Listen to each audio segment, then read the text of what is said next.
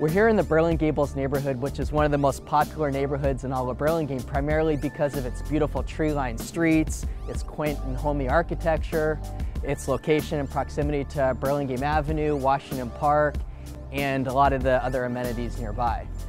The homes in Burlingables are typically on the smaller side for Burlingame, but it's more than made up for by its location. You could easily find a 2-bedroom, 1,000 square foot home, or you can find a 4-bedroom home closer to 2,000 square feet. We're here in Washington Park, which many consider to be among the best parks in Burlingame. I grew up a few blocks away from here until I was 5 years old.